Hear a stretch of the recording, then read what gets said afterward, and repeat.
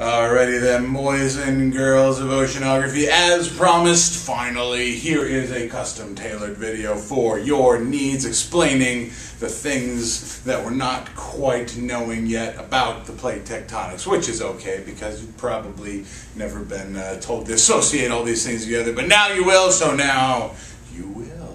So, as you can see in the picture behind me, plate tectonics, all the plate boundaries, let's get on into it.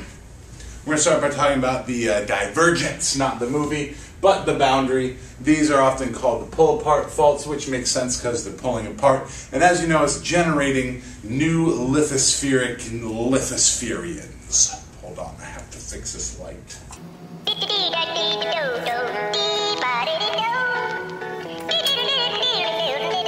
Okay. Now that's much more blinding on me. Must be good then. Keep in mind that when we're talking about making that new crust on top of the earth, we're not just talking about crust. Sometimes we'll say crust, but really we mean the crust and that whole rigid mantle up and behind it, which is a very important distinction. Now that area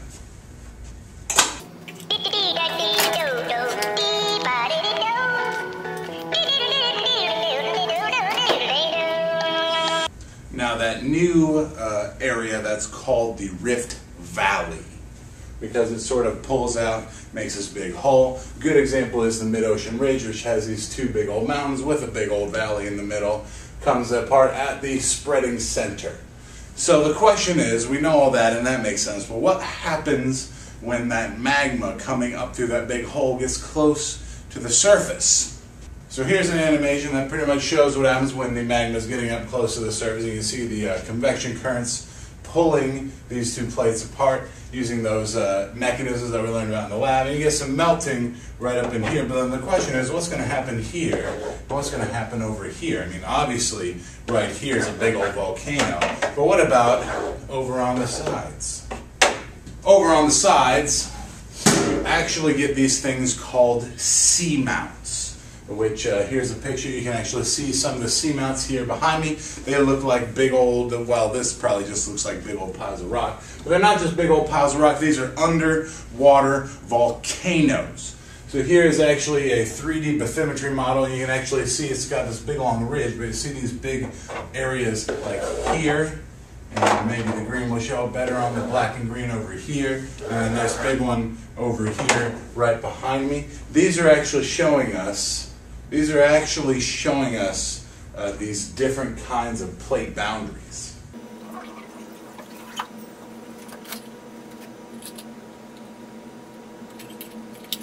Just had enough of that light in its eyes today. Right, so you can actually see that this is a raised area where magma is coming up through the surface, creating an active volcano. So right here, the red, yeah, that's lava spewing on out of that one, and probably out of that one, and maybe out of that one right there. And when it settles, it makes this big ridge-like shape. Now, from time to time, you're going to see ones that look like this one.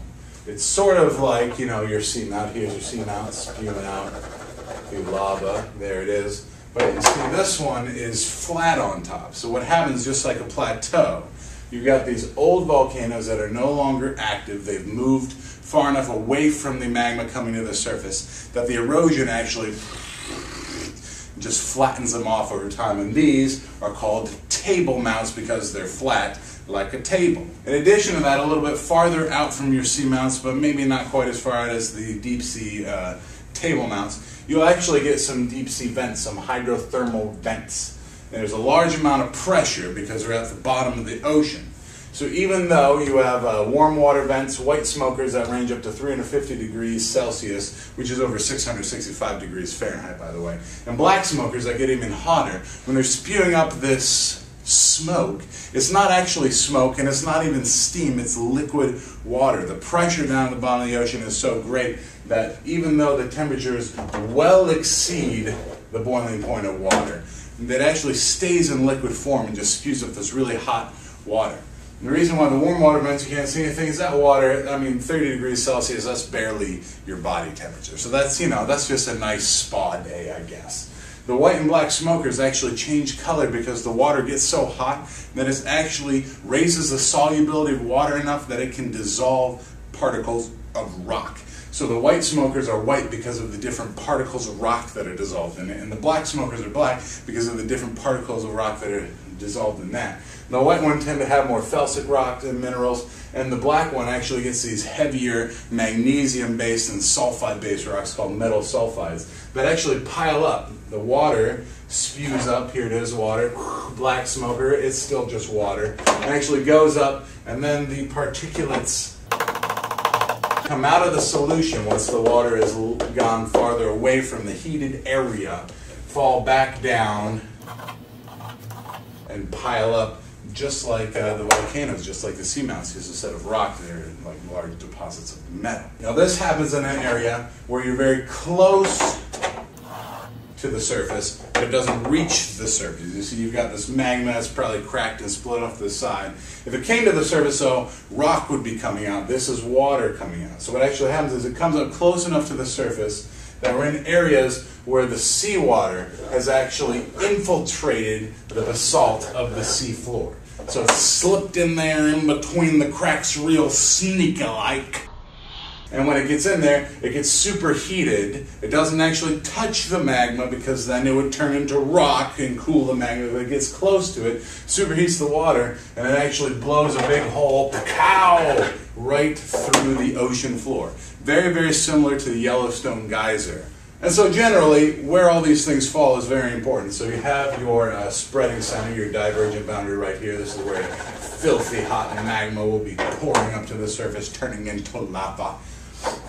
I'm actually showing you, here's the lithosphere, here's the convecting asthenosphere, just to give you a little bit of a perspective. And then you can see out here that very close to it, you get seamounts. Some of them may actually be big enough to form islands. This is how Iceland is a thing, because of that divergent spreading center right there. It's so fast spreading that enough magma has come up and turned into lava to become a whole island. In the middle of the Atlantic, not so much. And then over here, you've got these table mounts, and probably interspersed in here and in here and in here, and anywhere where it hasn't reached the surface and it's still warm, you're going to get your deep sea vents. Remember, these volcanoes, your seamounts, are active. Out here on the sides, your table mounts are old volcanoes that are no longer active and have been eroded off the top. As you can see here, you get a pretty symmetrical view of the ocean floor and at your spreading centers. Here's a picture, underwater bathymetry. You can see here is the ridge right up in the middle where all the lava has been coming up. And then you see off to the side again,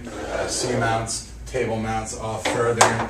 Here's a nice picture showing the Mid-Atlantic Ridge. This one will probably have to get in there without me in front of it. But you can see you've got, again, up the middle, your big spreading channel. There's our divergent boundary. You can see up to the sides you get all these really, really huge underwater seamounts, table mounts, all kinds of hills and whatnot over here, probably some deep sea vents and stuff like that. Now, before we get too much farther, it's worth mentioning that there is a difference between a rise and a ridge. Now, a rise is very, very smooth. It's a very quick spreading. Remember, these things don't spread like all the time, but they do sort of like... And so if you have these two plates that are moving away from each other, and they're moving so really quickly, every time they move, they're going to spray up more lava, like murk splash, murk splash, murk splash, murk splash. And as a result, it's going to pile up here and be taller and then slowly be eroded as you move away. And so as a result, when you have your mid-ocean rises, they tend to be much more smooth and not quite as steep. It's a faster spreading, so it's smoother. Just remember, when you're on a date, the people that usually try to move really fast, they usually be the ones that are really smooth. And then you remember that the fast rise is smooth. Good example, Pacific rise, that divergent boundary is moving real fast. In contrast to that, you have the ridges, which have these plates. They're spreading out from each other, but they're moving a lot more slowly. They're kind of like, maybe a little, and every time that they, some more magma piles up. And then remember, if the magma piled up here, that whole pile is going to get moved when the plate is moved too. And so as a result, you end up getting this much more craggy thing. going on. Which usually kind of gets smoothed over, but it tends to be a lot rougher and bumpier. So the ridges, they're more slow, they're kind of pokey like the tortoise, which usually has a really bumpy shell. So there's the difference between ridge and rise, for those of you that were wondering. Now anytime you've got this spreading center in the middle, you're going to have it dipping down with some convergence on the side. So let's talk about convergent boundaries there, children. With the convergent boundaries, the type of crust really matters here. Not as much with your divergent boundary. With your convergent boundaries, though, it matters a whole lot. And so if you've got a continent crust, which is again much bigger because it's less dense. So here's our continental crust. Here's our oceanic crust. As the two plates move towards each other, the oceanic plate being much, much thinner but denser. This is more matter packed in this space than up here. Well, then, maybe not more matter, but it's more tightly packed. It dives down, and as it dives down, it gets warmer and warmer because down here in the atmosphere is very hot. So it gets really melty, and then when it gets melty, this rock becomes molten, its density decreases, and it rises up to the surface as shown here, making delicious volcano. See, there it is. Oh, volcano. Oh, volcano. And so this area here, this is what's known as that subduction zone, right here where the plates are going down. If this is a continental, this is an oceanic plate, then this structure right here, that deep dip there, that's our deep sea trench. You need to know that that's called a deep sea trench. When it goes down there, you get volcanoes inland, like they're showing right here.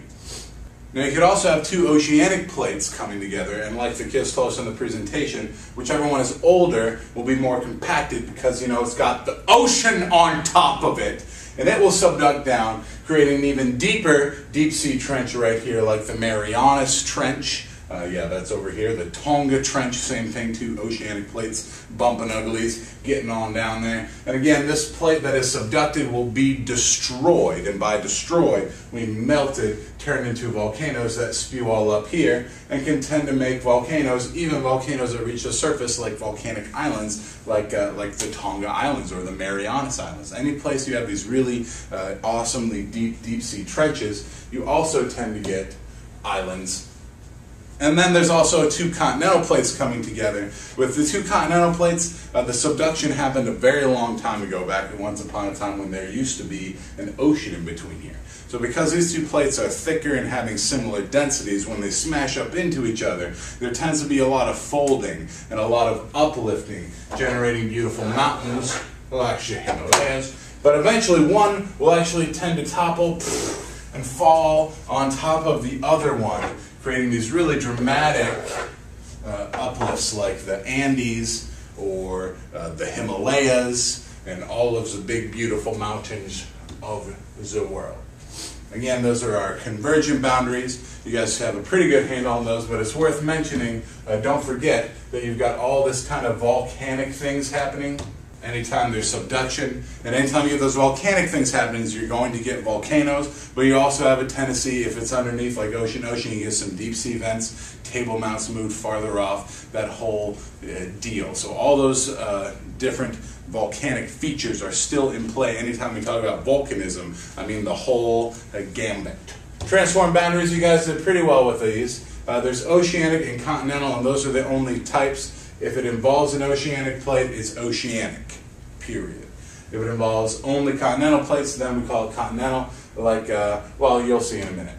Now, what's really fun is, like the group said, these do always occur between your mid-ocean ridges.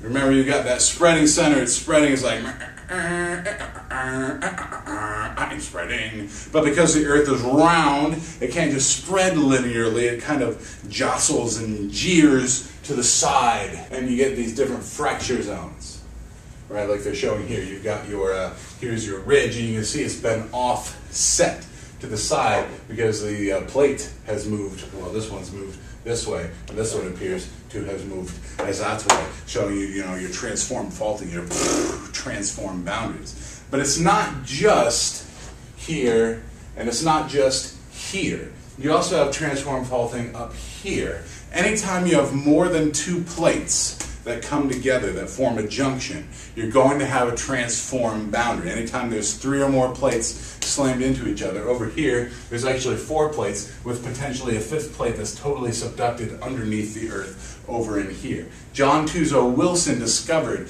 the whole transform boundary, and so he came up with this idea and has further, published and gone on and on. Tuzo Wilson, John Tuzo Wilson. His name's coming up again in a couple videos, so be on the lookout. So at this point, you should be feeling pretty good about your transform, your convergent, and your divergent boundaries.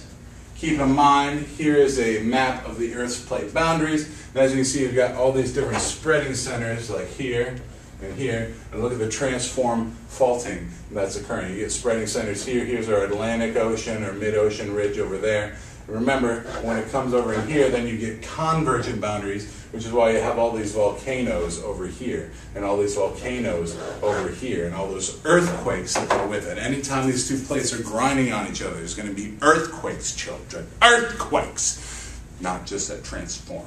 So, that is the extension for plate tectonics. Hopefully you learned something a little bit new. And since it's the end of the video, down in the links in the description, there will be a link for Moodle Forum. You will do Moodling, and it will be joyous. Thanks for watching, everyone.